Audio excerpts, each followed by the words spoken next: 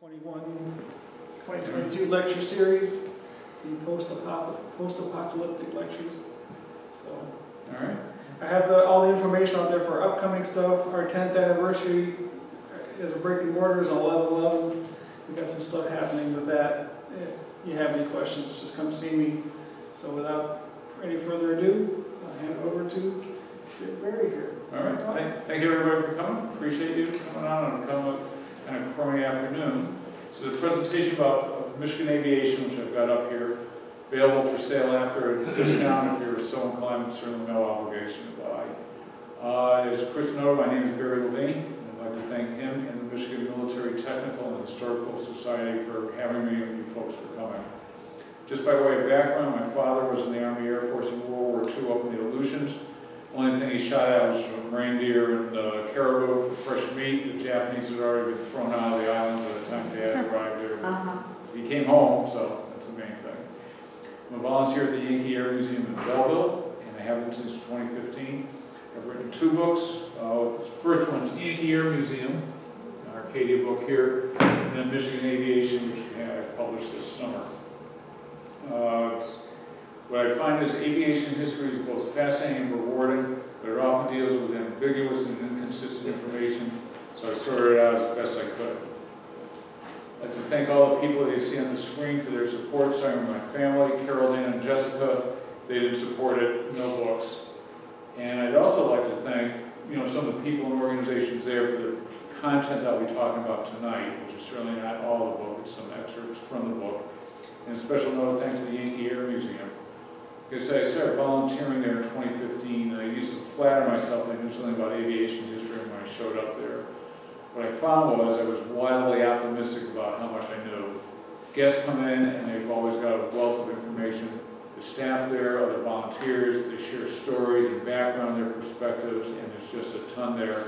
I'm just going to scratch the surface. 2 stories for tonight. Both involve the Strategic Air Command and Michigan's aviation history, which is a small sample of the total story throughout Michigan. Part 1 talks about a B-52 crash off at Charlevoix in Little Traverse Bay in January 1971. 9 airmen lost their lives in that incident. Could have been an environmental disaster, as the target was the Big Rock nuclear power plant, and they were only 5 miles north of it, and they were about 1 minute's flight time from the reactor. Part 2 deals with the Strategic Air Command bases in northern Michigan, including Kinslow, Wordsmith, and Sawyer. Much more on those coming up. First topic is the B-52 crash, which occurred on January 7th, 1971, and that's a headline from the next day's paper in Petoskey or Traverse City. A combination of the Cold War, intense training levels by the Strategic Air Command, U.S. interest in nuclear power, which was seen as a way for the future, including a plant at Charlevoix, the use of radar bomb scoring technology, which is used to measure bomb crew accuracy, and the use of Asian B-52C aircraft for training missions, all were part of it.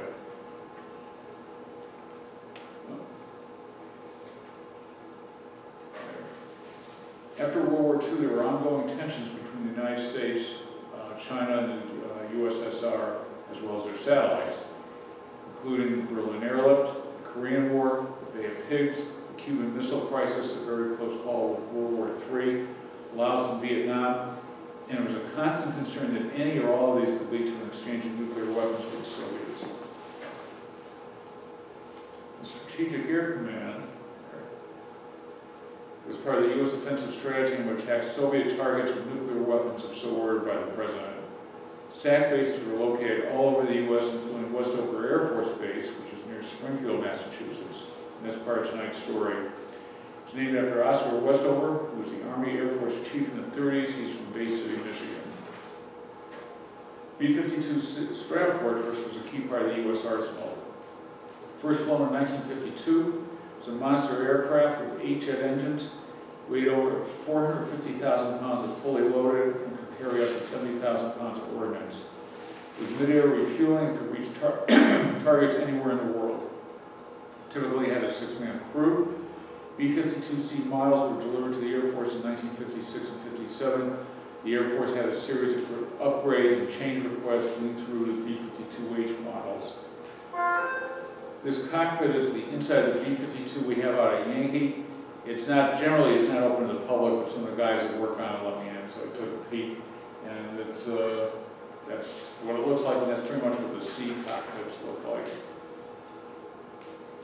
Meanwhile, nuclear power was part of the equation behind the tragedy. The first U.S. nuclear power plant came online in 1958 in Pennsylvania. As a kid, back home in Connecticut, toured the Connecticut Yankee plant in the 1960s. It was seen as limitless amounts of energy. They gave all the kids a comic book sort of talking about the wonders of nuclear power. I wish I had kept it, because it would be a neat collector's piece.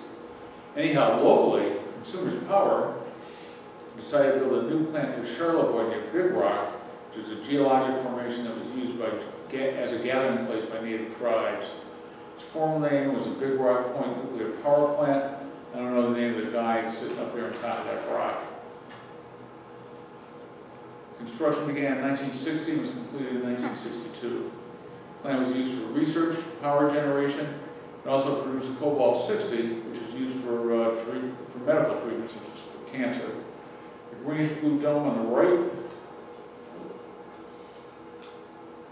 was a target for the January 1971 mission. So you can already see this, the scenes of the disaster using a nuclear reactor dome as a target for a B-52 mission. In hindsight, it may not have been that smart an idea. There was a promotional video in 1962, you can find it on YouTube.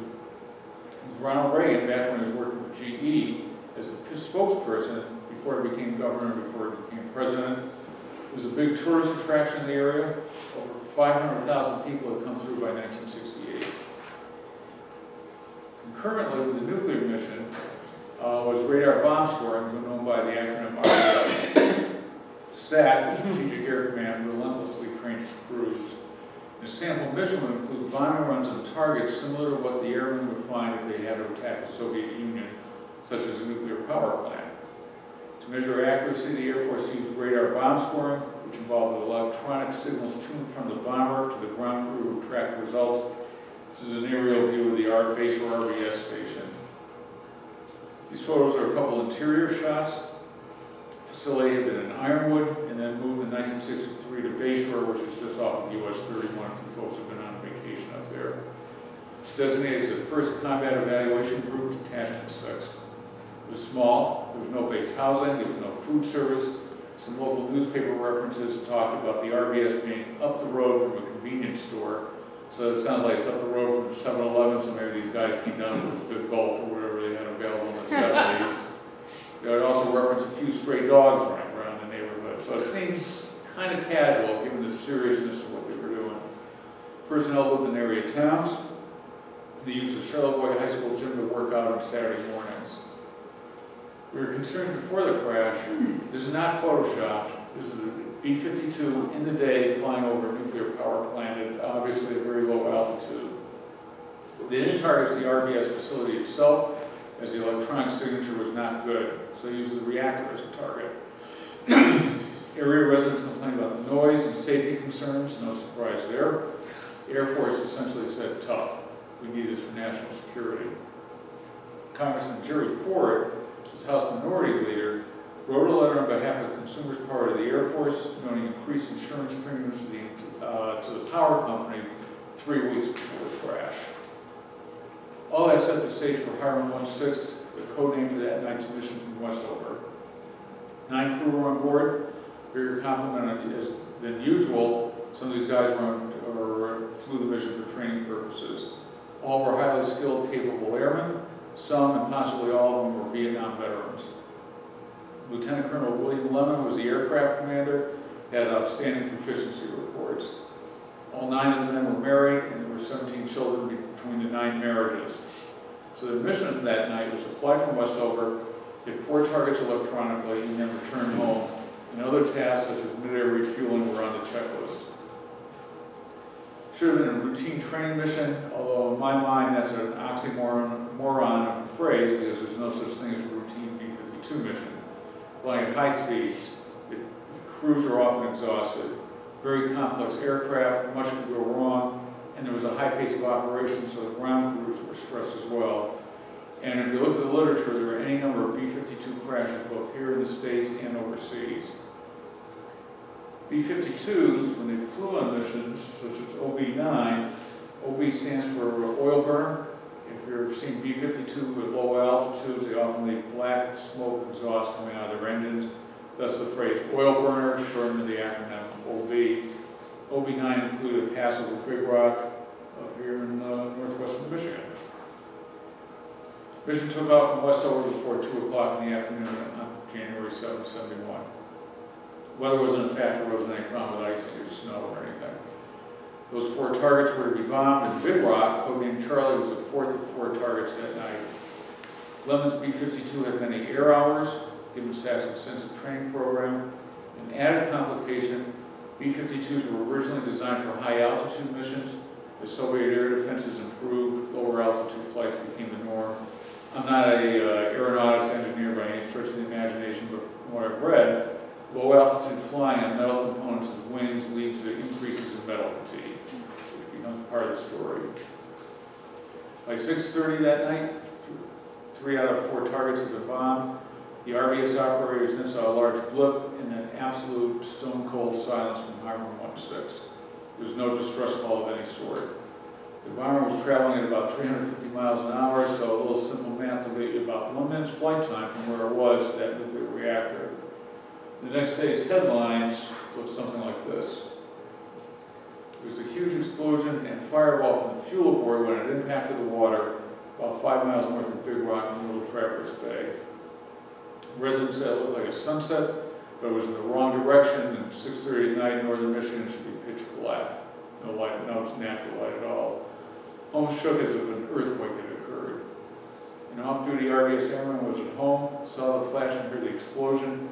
He and a friend went to the lakeshore thinking a freighter had exploded, and that wasn't the case. Ken Chillow received a call from one of his gunners about the crash. Said it wasn't one of our planes, but they all went down to the ready room to wait for news, and it was a long, sad night. Anyhow, the wreckage covered a wide area. No human remains were ever recovered. They searched for a few weeks, and then there was a blizzard up there, so they called off the search in springtime. The Navy and a private salvor searched for wreckage. Remnants were sent to Kinslow for investigation. Kinslow airmen were asked if they would volunteer to search the shore for wreckage, and a number did so. That's the approximate site of the crash there. U.S. Coast Guard cutter Mackinac, if you've ever been up to Mackinac City, I'm sure you've seen the boat as a museum piece on shore. That was part of the search. An inspection by Boeing and the Air Force concluded metal fatigue in the wing between the first and second engine pod caused part of the wing to fall off.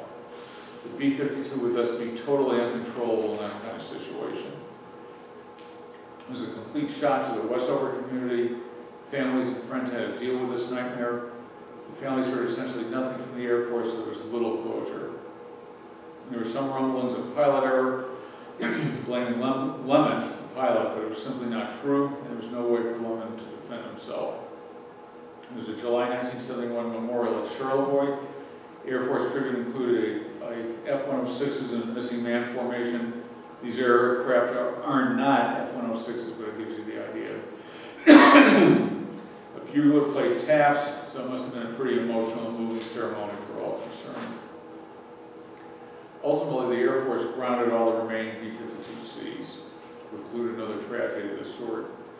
There were rumors in the area of hydrogen bombs, similar to this, that are in the bay to this day. Simply not true. The B-52 carried no bombs of any type. Or there were accidents such as what led to this picture. A KC-135 and a B-52 collided in 1966 off Spain, dropping 4 hydrogen bombs either in the Mediterranean or in the village of Palomares. All 4 weapons were recovered. None detonated, but some of the conventional explosives on the bombs did go off, scattering plutonium dust over the countryside. So thank you, Air Force. Despite all this, SAC wanted to continue these missions. The Cold War was still going on. Ralph Nader wrote a letter to the Atomic Energy Commission, why weren't the flights stopped sooner? And then there was an investigation resulting in answering the question, what if the wreckage actually hit the reactor, what would have happened?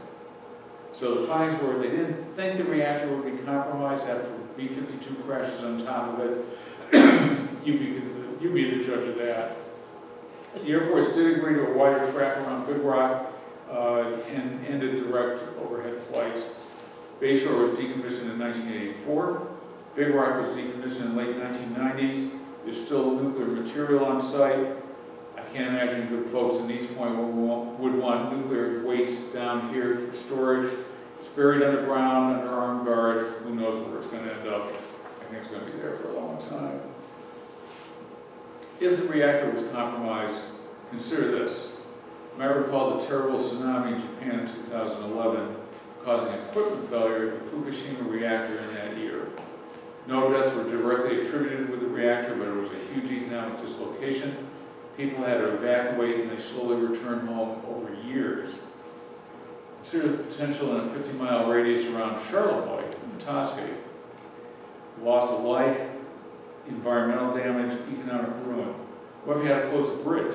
What's your backup plan for that? Tourism, agriculture, to me the entire local economy simply would have been devastated. Yes, sir? Was there anything ever said about the nuclear plant down near southeast Michigan near Monroe? Yes, Fermi. That's a whole separate body of literature, which I'm not in the book and I don't address it. Yeah. I'm not from here, but my wife is, and she recalls it well when I had all the report issues. Now, there's a guy named Rick Wiles, who's a local historian and teacher up in Petoskey, helped organize a 2011 memorial 40-year anniversary, and he was a big help to me with the story. He mentioned the irony of these Vietnam veterans surviving combat missions in Southeast Asia and then returning home and being killed in a training accident. This ceremony was attended by Russo's widow and daughters. All appreciated his efforts and helped bring closure to the family. So who were these guys? Major Don Russo's from Morgantown, West Virginia, flew over 100 wild weasel missions in Vietnam looking to take out SAM missiles. Lieutenant Doug Bachman was a co-pilot. He was from Highland Park, New Jersey, lettered in 3 sports. In high school, attended Rutgers, and then joined the Air Force. His friends back home set up a memorial fund in his honor. Wow. A friend of mine at Yankee was one of his frat brothers at Rutgers. And this is a picture of Tech Sergeant Jerry Atchie, who was a gunner from Ocean City, Washington. He served on AC-47s, which are gunships, in Vietnam. So another very high-risk occupation, good way to lose your life when you got killed in this. This photo was posted by a woman named Elizabeth Atchie Bove, his wife or his daughter, I don't know. But it is, I do know, you just can't imagine the grief ever going away for these families. Anyhow, the family members of the crew gathered with Westover senior leadership in 2018, unveiling this memorial painting by an airman named Bill Pope. And there's a memorial marker still up on Route 31 on Lake Michigan Shore Roadside Park. It's photos from 2020, it'd be easy to overlook it. And you look at a peaceful scene in Little Traverse Bay. It was a beautiful day when we were there. And then you picture a B-52 falling out of the sky and exploding a few miles away, and you just can't imagine it, but it happened. That's part 1. Part 2 deals with the SAC bases in Michigan, with a focus on Kinchlow Air Force bases, or representing the other 2. Michigan housed 3 such bases. This is Kinchlow's flight line, my winter scene obviously. Wordsmith, down in Oscoda, named after Detroit's General Paul Wordsmith, was recognized by Douglas MacArthur for his efforts in World War II. Wordsmith was killed in a plane crash in 1946. And then K.I. Sawyer, that's Ken Sawyer on the left, he was prominent up in the UP in the early part of the 20th century, and that's part of the today's museum. Actually, no, that's during the base days. It's a pre-museum. All these bases had small beginnings before World War II, significantly ramped up in size, personnel, and facilities during the Cold War. When the Cold War ended, with budget cuts, all 3 bases were closed with huge impact on local economies. All 3 of these locations made significant contributions to the national defense and to Michigan. In the early days, the Sioux Locks, Kinchlow is about 20 miles south of Sault Ste. Marie, just off of I-75. Kinross Auxiliary Airfield was built in World War II to defend the locks, and which were seen as critical to national defense. Field reverted to civilian control after the war, and the Air Force regained authority as the Cold War started amping up became Kinross Air Force Base in 1952. So also, Racco Army Airfield was part of Kinchlow, about 20 miles northwest of Kinross off of Route 28. Racco acronym came from Richardson Avery's sawmill in the 19th century.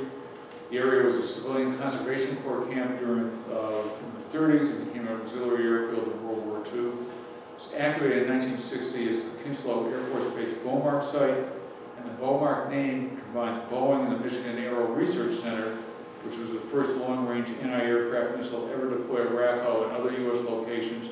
That part was developed at Willow Run Airport as part of the Michigan Aero Research Center. The Packard hangar is still standing, and it's across the site from the Willow Yankee Air Museum's future hangar. Yes, sir? Yeah, at one point too, if I remember correctly, Beaumarks were known to have both conventional and nuclear warheads. You better believe it. They had either or both, and there were a bunch here in southeast Michigan too. They weren't just up in the north. I wouldn't be surprised. Also, the Selfridge had one. I know that. also, when they have the Nike Hercules sites for the Army, Yep. those were all the Nike Hercules were nuclear warheads. Yep. Roseal had them. So, as you noted, they're common. Two guys on what they're breaking a sweat right at the moment. They noted there were 8 men on station in the mid-60s. Cook came on Friday afternoon, and he or she stayed until Monday morning, and I guess the guys had leftovers during the week. They used to have drag races on the old runways, which they said was better than getting lost in the forest. In the late 1950s, Michigan's Ivan Kinchlow becomes part of the story.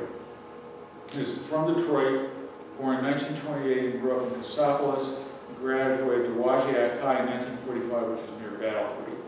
He was a top U.S. Air Force pilot. He was an ace during the Korean War with 5 enemy fighters shot down. He became a test pilot. He went up on an X-2 in 1956 to 50 miles high. Some consider Ivan Kinchlow our country's first astronaut because he was on the boundaries of outer space.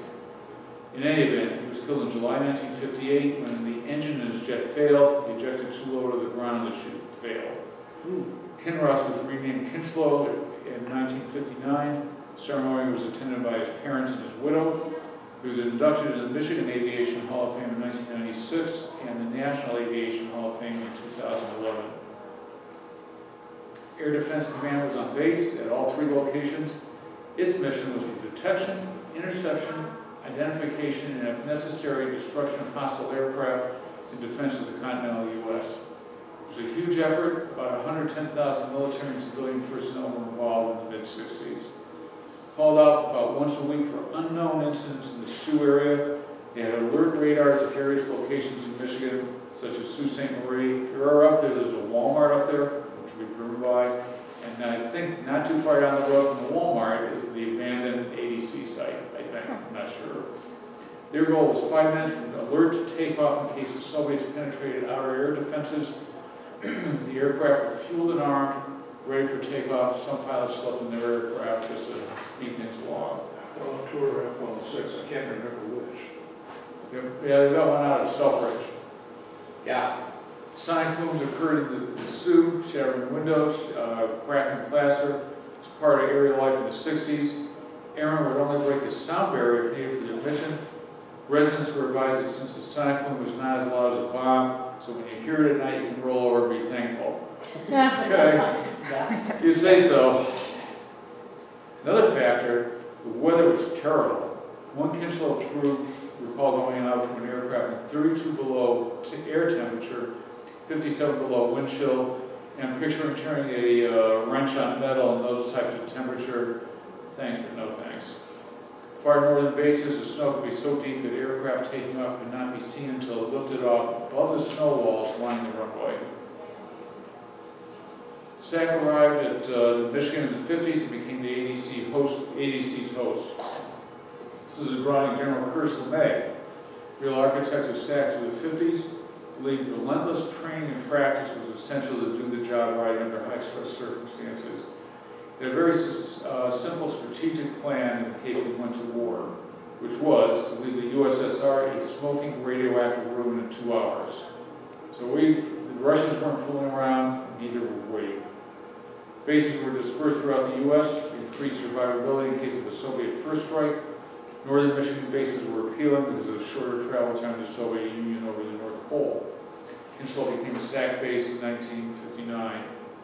It's home to a wide range of fighters, bombers, maintenance, and ground support units. Runways were expanded about 12,000 foot long as the B-52 needs a lot of real estate to take off and land. And in 1962, H models arrived configured to carry nuclear weapons. All the Michigan bases were on high alert during the Cuban Missile Crisis, and you can see the leadership of the three main players at that time. In October '62, we learned of Russian missiles in Cuba, very tense deliberations in the U.S. and no doubt in the Soviet Union about how to respond. The military was a DEFCON 2 alert status. So next level is Alert 1, which means nuclear war is either imminent or has begun. Long shifts, high pressure, lots of airmen were not that far removed from high school, so what these guys should have been thinking about was going to school, getting a job, their girlfriends, stuff like that. What they were looking at was the nuclear abyss. Major General E.G. Schuler was a lieutenant at the time in Texas, and a B-52 base, but what he said could cover all the bases here. There were no training flights, no ground school, no nothing. We were cocked and ready to go to war. Yeah, that was not a fun time. No. Cuba was short duration. Other assignments lasted for years. Crews participated in something called Operation Chrome Dome. Very long missions. We might fly up and above Greenland or over the North Pole, and if we got the signal, you would be heading on to Moscow and other targets in the Soviet Union. The missions were described as complex, challenging, and exhausting, and as for big an airplane as a B-52 is, it's a tiny cockpit crew area, minimal comforts. It is not a great way to travel. It is not Delta going down to Orlando. Yes, sir. During the 70s, about the time that 52 went down over Michigan, I had a chance to go to Wordsmith as part of a base tour from Air Force ROTC. And part of the tour was a 52. We were inside it. You're right, it's very cramped in there. Yep. And the one blessing at that point was the 52s at that time, the tail gunner was not in the tail. Yeah, it was up under the which was a huge blessing in one way. But I had a chance to, my preferred domicile while I was in that plane was at the tail gunner's seat. Yeah, there's a long crawl to get back there. A lot of instrumentation in there. Yep. Yeah, if you're claustrophobic, you don't want this assignment. It's just huge. Yep. The other thing I was going to say is that when you see a 52 take off, the wings drooped. In fact, they had to have a tail, a wheel on each wing tip to support the wings. And when the thing took off, you could see them as they go. The wings would just go. It's the design. The design worked. They're still flying them. It was, and I remember the whole out of the Another control when we went in there. If the alarm went off, flatten yourself to a wall because they have no problem right over you. Yep. If you're a B-52 or tanker crewman, you're on alert duty for 1 week and then off that and on regular assignment for 2 weeks. Alert goal was to be airborne in 15 minutes if need be. Sometimes I've read accounts of B-52s getting airborne in 10 minutes. Crews worked, trained, ate, and slept together in what was called a crew readiness room, but more commonly known as a mole hole. And you could go to something like the base movie theater, but if the klaxon went off, everybody had to go together, so you pile in the alert vehicle, sirens on, you're going, rushing out to the flight line, you had a complete, total right-of-way to get to that aircraft. And then what's going through your mind? Is this a drill, or are we flying Armageddon? And even if you survive the mission, which seemed like a pretty low probability event, what on earth would you be coming back to? In-flight refueling, I've read somewhere, this is a pretty well-known picture, but I think it was staged from what I've read, but it gives you an idea though. These guys were rushing out there, they weren't fooling around getting to those aircraft. In-flight refueling was critical. Boeing's KC-135s were used for years as a cousin of the Boeing 707 airliner. Boom operator handles the refueling.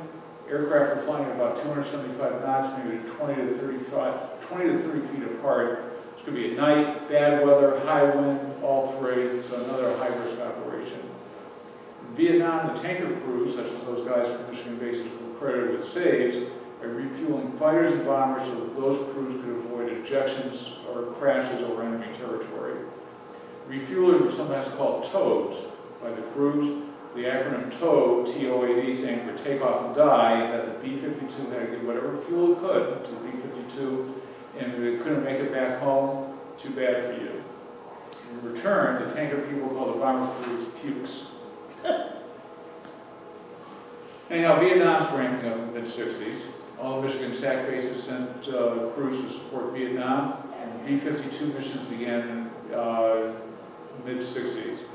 From bases in Guam, Thailand, or Okinawa, as there was no Vietnam base big enough for a B-52. In December 1972, we saw Linebacker 2, which was President Nixon's effort to bring North Vietnam back to the negotiating table. 11-day air campaign, very intense, very controversial here in the U.S. Our POWs in Hanoi and similar places cheered when they heard the heavy bombing because they feared these bombs would be their ticket home, and that's exactly true. B-52, codenamed Ebony 2, was part of a December 26, 1972 mission. The crew had been based at Kinchlow. Included Captain Robert Morris, he's the guy on the right, he was the pilot. First Lieutenant Bob Hudson was a co-pilot. First Lieutenant Dwayne Vavrock was the navigator. Captain Michael Bowe was the radar navigator. Major Nutter Wimbrough III is the guy on the left, was the EWO, the electronic warfare officer. Tech Sergeant James Cook wasn't Kinchlow base, he was a late ad. Rarely guy sounds like he got sick in the plane, so they evacuated him. And as the B-52s were warming up, they rushed Cook out to the flight line. Anyhow, that morning in Thailand, where they were based, Wimbrough and Morris got their hair cut because they wanted to look good on Hanoi TV if they got shot down. That bit of gallows humor didn't work out, though, because that night, 3 surface-to-air missiles exploded near or on Ebony 2 over Hanoi. B-52 rolled over on its back. It must have been a horrifying experience to see it. Wimbrough and Morris died in the incident. Cook was severely injured on ejection. He and the other surviving crew were repatriated home in 1973. There's photos from a 2009 memorial at Whiteman Air Force Base in Missouri, as Morris was a Missouri native. The woman there is Nancy Morris Ox, who was Captain Morris's widow, subsequently remarried. Linebacker 2 concludes on December 30th, 72. Paris, the ceasefire was signed with North Vietnam on January 27, 1973, and whatever you think of the war, Nixon's your business, but you got the war ended. Shortly after, the U.S. began bringing the POWs home, and our combat involvement concluded, leading to scenes such as this. This photograph, known as Burst of Joy, shows a reuniting of POW Lieutenant Colonel Robert Sturm and his family. Photographer Slava Vetter won the Pulitzer for this shot, and why not? It was a very well-known photo of the war. Just one wrinkle. Sturm and his wife were soon divorced. He had been given a Dear John letter from his wife by the base chaplain a few days before this scene. Apparently she was stepping out on him when he was a POW, so it was a mess. She's passed away a number of years ago. He's still pretty bitter about it from what I read. Who can blame him? Anyhow, UFOs, we had a UFO incident up in the UP. Military flying was and is a high-risk profession. Accidents occurred involving personnel at all 3 bases. In November 1953, Air Defense Command spots an unidentified object in restricted airspace over Lake Superior near the Sioux Lost. An F-89 was scrambled. First Lieutenant Felix Monclaw, the guy you see here, was flying. Second Lieutenant Robert Wilson was operating the radar. They followed this object, whatever it was, for 30 minutes, catch up to it at about 8,000 feet altitude. The blips converge on radar. The F-89 signal disappears. Whatever the object was, that disappeared from radar. No wreckage or human remains ever found. We called up the Canadian military and they said, sorry, not ours. And it's something of an urban legend up in the UP that this was a UFO. In 1976, in September, another tragedy on a KC-135 tanker.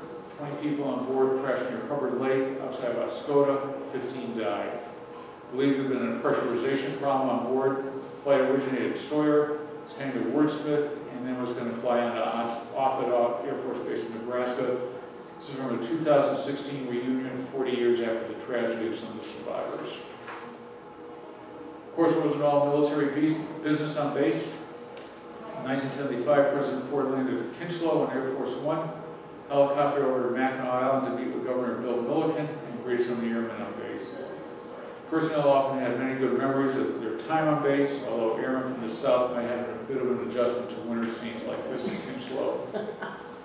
Any number of relationships, marriages, lifelong friendships could emerge from their time here. Keith Stanton was a crew chief at Kinchlow. Know that given the bad weather, their isolation from big cities, everybody pulled together, and Kinchlow historically had very high proficiency reports because everybody supported everybody else. Tons of benefits excuse me, in the community. Military and civilian jobs on base. There were about 3,200 military, 700 civilian jobs at Kinchlow, so it was a big deal in these small towns up north to have these bases on hand. Elementary kids went to school on base, and the high school kids went to nearby Rudyard. Bases appeared in movies. Wordsmith was used to film 1948's Fighter Squadron with Edmund O'Brien and Robert Stack. On the right, some of Die Hard 2, Bruce Willis was filmed at Kinchlow. Times passed and things changed. RACO was deactivated in 1972. Kinchlow's closure was announced in 65 or 71. There was some political pushback, so it didn't close until 77. Sawyer and Wordsmith crews both participated in our conflicts with Iraq. Sawyer and Wordsmith closed in the early 1990s along with many SAC bases, very hard on the local economy, various efforts to rebuild and recover. Kinchlow Airfield is now Chippewa International, which you can see here. Sawyer is now Marquette's Airport. Wordsmith now houses Collitta's Air Maintenance, which is part of a big air freight business based in Willow Run. So ongoing environmental concerns. The acronym PFAS, and this is a long chemical term that I'm going to try and pronounce, essentially represents chemical residue left in the soil and the water after years of firefighting agents, fuel, hydraulic fluids, all on base, all were used, and now it's all in the environment. I stayed in Oscoda in 2020. The hotel lobby had a sign saying, "Don't eat fish caught in the Osabo River." Okay, no fish tonight. Many accounts about long-term health issues impacting both military personnel and area residents. Lots of frustration in the local community. It's very expensive to clean up, taking years to complete, and no obvious end in sight. These three people are volunteers at the St. Francis Community Center in Gwynn, which is a town south of Marquette where Sawyer was based. Areas had a very hard time with poverty, unemployment, and drug use. There's some progress that's been made, some retail's returned, some condominiums have been built. There are many boarded up properties, abandoned properties. Apparently, Kinchlow things are a little bit better. There's a 40-year anniversary article in 2017 noted that it was pretty, in there, at least in the newspaper view, a reasonably successful conversion from military to civilian life. The area has some prisons. So, but they're using it, there's jobs, you got to put those guys someplace, so it goes. Some good news. Northern Michigan will be used for space operations, impacting all three areas with the potential for 40,000 jobs. Well, it's spread out over 10 years. At least from what I've read, at least sometimes economic assumptions tend to be rosy, or that they actually plan out, but good salaries, a lot of jobs, the area needs it. Michigan Aerospace Manufacturers Association announced that Kinchlow site was selected as a command and control center for satellite launching. They want to build launch sites on the lake in Marquette County. Here's an artist's rendition of what that might look like, and Oscoda Wordsmith. There's some concerns from local environmental groups because it's a beautiful shoreline. If you folks have been up there on vacation or traveling, it's a beautiful shoreline. Now you're going to have heavy jobs, noise, and equipment, so you can decide for yourself what the appropriate trade-off is. It's a tremendously interesting history. How do you keep the story alive? The Charlevoix incident was 50 years ago. SAC bases closed 30 to 45 years ago. Memories fade. There's no Kinchlow Air Museum at all. There are small museums at Wordsmith and at K.I. Sawyer. People such as Judy and Chuck Schuler at Wordsmith and Lanny Duquette at Sawyer are doing a great job of maintaining this history. Both are staffed by dedicated volunteers dealing with limited resources, both well worth visiting, just like this museum here is well worth visiting. So I try to think how to wrap it up, because they're somewhat disparate stories. Everything ties back to SAC, but one's a 9-person tragedy, and Michigan SAC bases very different history. To me, though, all played part of winning the Cold War. This is a photograph of the Berlin Wall coming down in 1989, so it's certainly a worthwhile outcome. And in a broader sense, and what I try to bring across in the book, Michigan and its people have made huge contributions to aviation, military, and civilian over decades. I'm glad I could share a few of these stories with you today. Any questions for me? Yeah, good. I'll take the applause. Thank you. Thank you very much.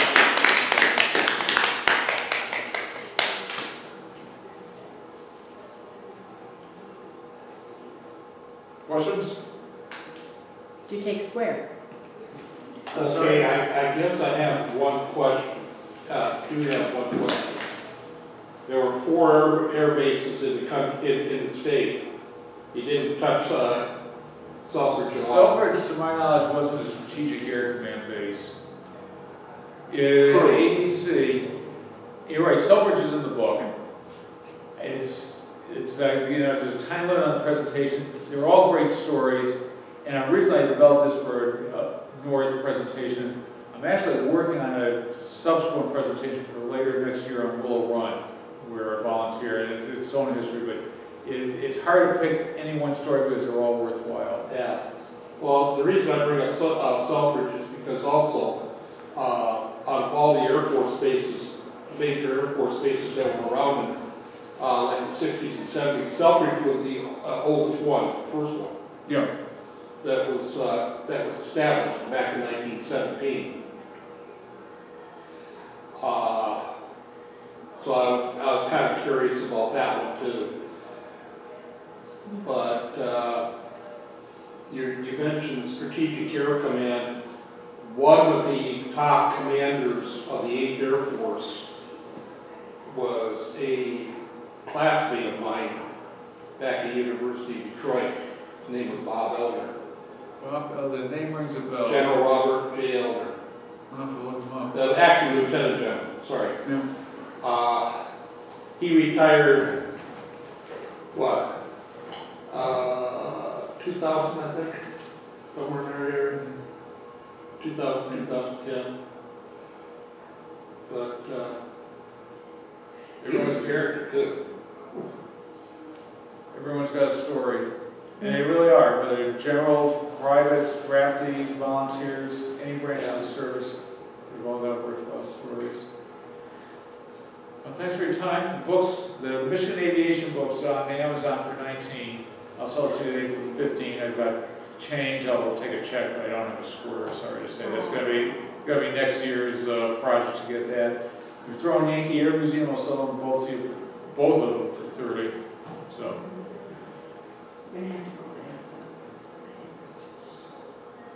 All right.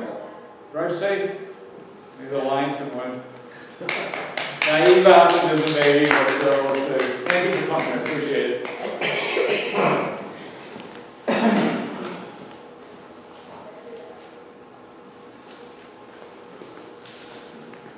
Thank you, sir. Oh, you're good. Thank you. Well, you brought back some memories. So I was up with